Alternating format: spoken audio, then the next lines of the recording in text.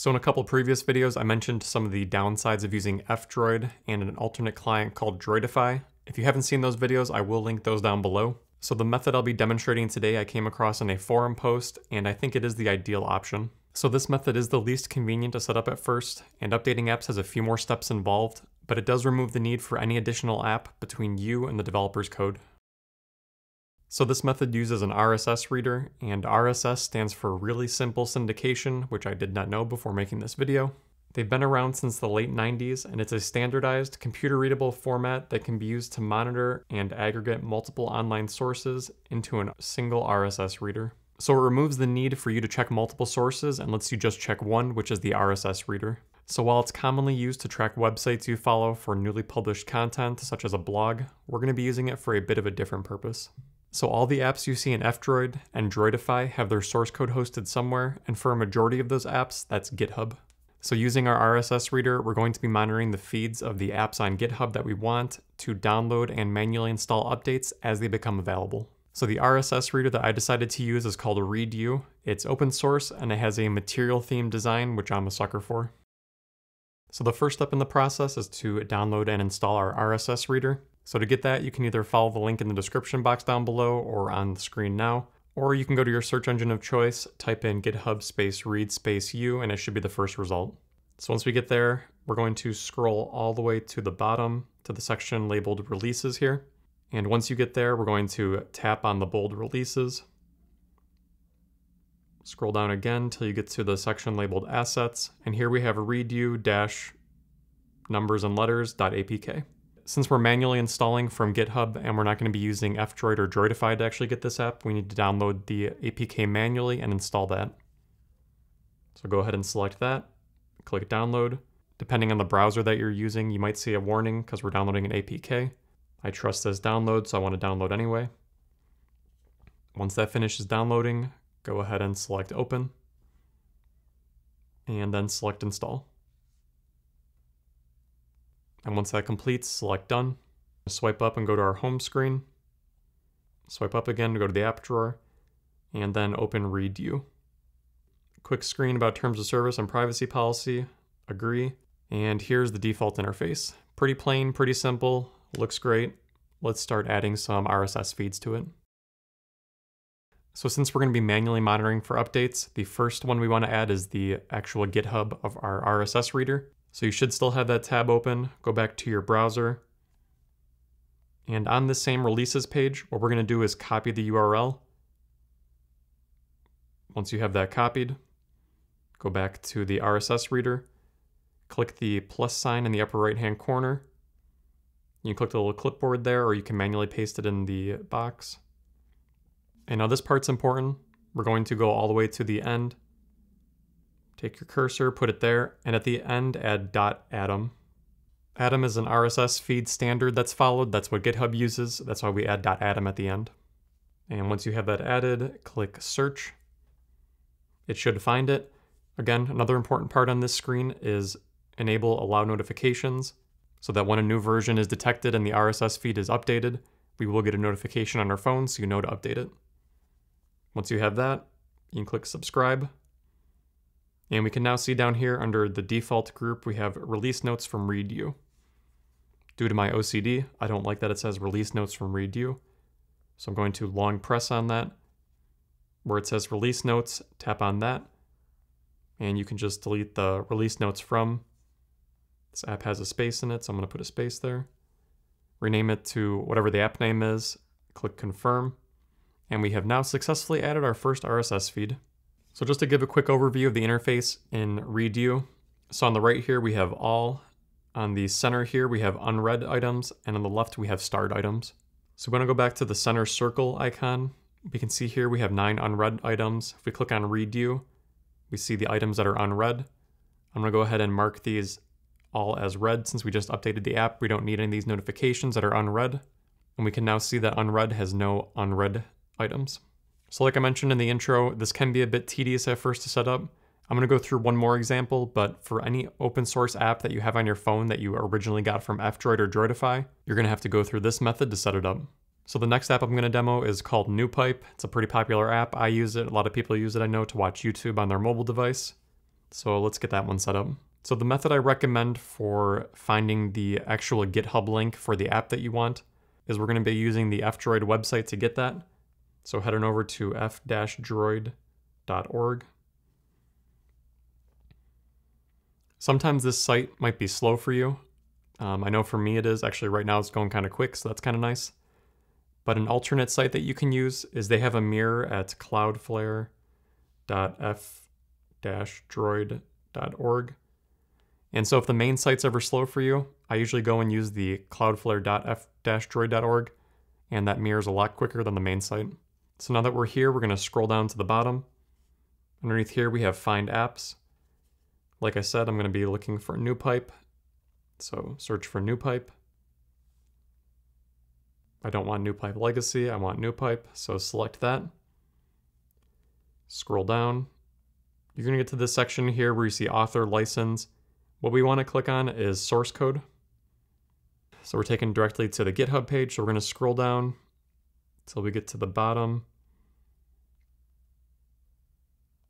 We're going to click on, again, the bold releases text.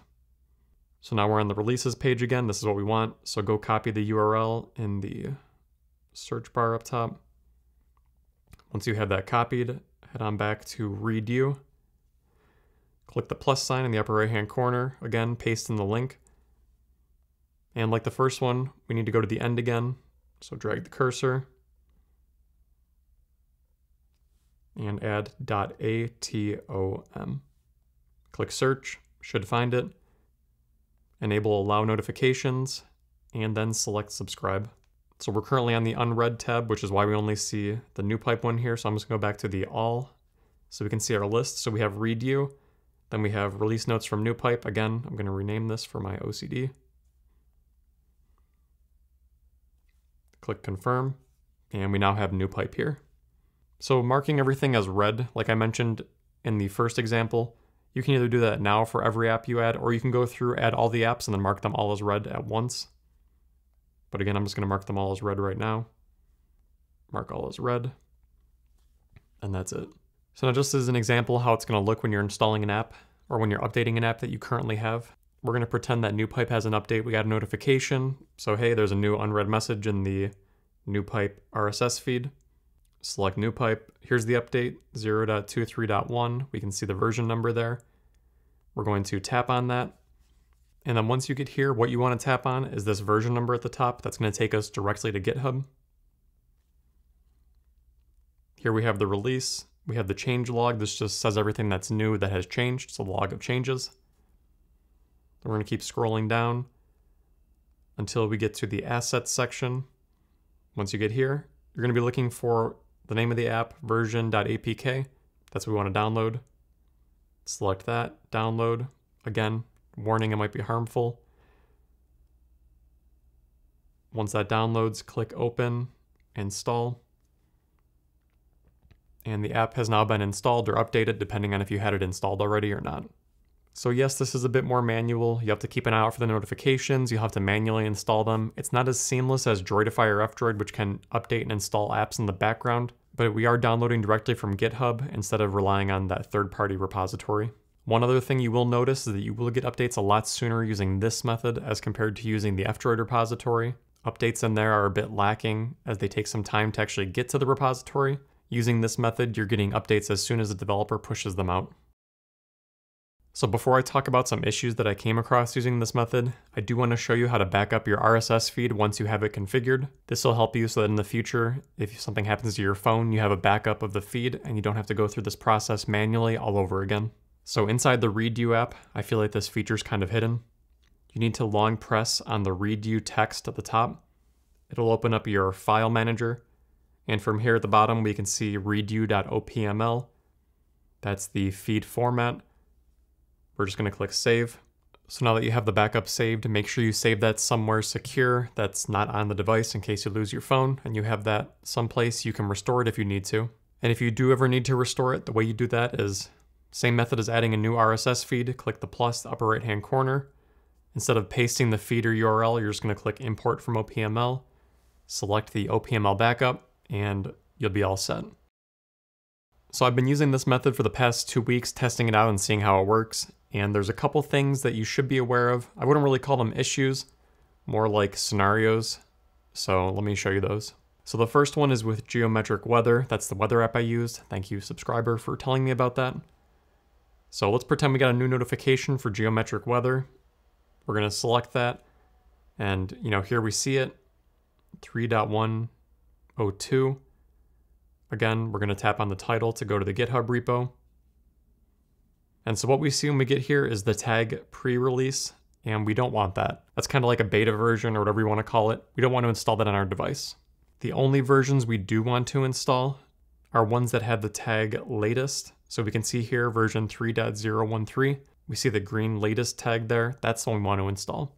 So if you see the pre-release tag, don't install that version. Just wait for the next version that is tagged latest and go ahead and install that one. So while we're on the geometric weather app GitHub page, there's something else you might notice under assets. We see quite a few versions that end in .apk. So depending on the developer or the app, some have one version they release, and others, such as geometric weather, they release a version specific for F-Droid, gplay, and then we have _pub, which more than likely means _public. So in the case of this, we don't want the F-Droid one, we don't want the gplay one, we want the public one. So that's just something to look out for and to make sure you download the correct one. So now for the next thing to watch out for. So I use OpenVPN to connect to my house. So let's say that OpenVPN has an update. I select OpenVPN. Again, I select the most recent version. Select that. I get to the GitHub page. Here we have the APK. I'm going to select that, download it, download anyway. Once that finishes, select open. And now here comes the part that you're going to have to watch out for. So I select update, and it does not install. Now, why could that be? So we're going to jump over to my computer quick. And if you watched my first video on F-Droid, I talked about how F-Droid signs APKs with their own keys. And on Android, for security reasons, if an APK has a different signature that it was signed with when you try to install an update, it's going to block the install and you'll see an error message like we saw just now. So inside this folder, I have the version from GitHub, which is the one that starts with ICS, and the one from the F-Droid repository, which starts with DE. So using this command, we can print out the certificate that corresponds to the key that this APK was signed with. So first, the one from F-Droid. We can see here the owner, fdroid.org. So this shows that this APK was signed with F-Droid's key, which is part of the issue with using the F-Droid repository that I mentioned in my first video. And now if we take a look at the one that's directly from GitHub, and so we can see here this is signed by the actual developer of the app, not by F-Droid. This is one of the benefits to using the RSS reader method, is you actually get the APK signed by the developer's key, not by the F-Droid key, which if that's compromised, that could lead to issues as multiple apps are signed with the same key. So long story short, in order to install the version from GitHub, we first need to actually remove the version on our device from F-Droid. So now if we go, I'm going to long press on OpenVPN, click the little eye icon, uninstall. So before you click OK to uninstall the app, make sure you back up any settings or data inside the app you might want to keep. Removing an app from your phone will delete all data associated with it. So once you make sure you're all set there, go ahead and click OK. That app has now been removed. So we're going to go back to our browser. I'm just going to go to my downloads. I'm going to click on that again. And now I'm going to click install. So the app has now been successfully installed. So we now installed the version from GitHub that's actually signed by the developer, not F-Droid.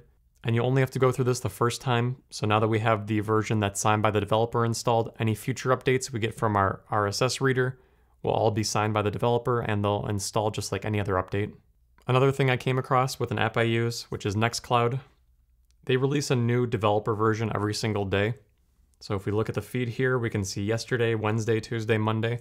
So that means every day I get a notification for Nextcloud. So it's more of an annoyance than anything, but it's really not that big of a deal. You'll get a notification every day. I just, don't do anything with it because it's a developer version. And then once the actual main latest version comes out, I'll go ahead and install that one. And then the last thing that I came across, as I mentioned, most apps host their source code in GitHub, but there is an alternate you can use called GitLab. And with GitLab, I wasn't able to find any RSS feeds of their releases, so that means we can't add it to our RSS reader, which is unfortunate. There aren't many apps that host their code in GitLab, but if you come across one that does, I don't really have a great solution for that at this time. Again, if someone comes up with a solution down in the comments, I'll make sure to add that to the pinned comment, so check that in case there's updates there. So on a different note, I received an email from a subscriber recently who said my content is good, but it's a bit difficult to follow, and I tend to agree with them. So I think new videos with new ideas are great, especially if you're already in the ecosystem and you already have a de-Googled device. But if you're new to all this, it can be a bit tough to know where to start.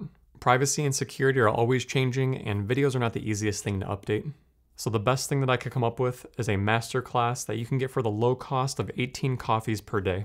I'm just kidding, that was a joke. Please don't click away from the video just yet. But what I will be doing is posting a page on my website that'll be in an outline or syllabus format with videos that you should watch, from beginning to end, start to finish. I want to get a phone, this is the OS to install, this is the app store you should use. It'll have different options on there depending on what you're looking for, and I think that'll be a little bit easier to follow along with than just trying to find random videos on my YouTube page. And then similar to my life, it is a work in progress, so please don't expect that page to be perfect. I'll post updates on the community page on YouTube and ask for feedback there. Additionally, I might post some questions on Twitter about it. You can follow me there at Side of Burritos. Yes, that was a shameless plug.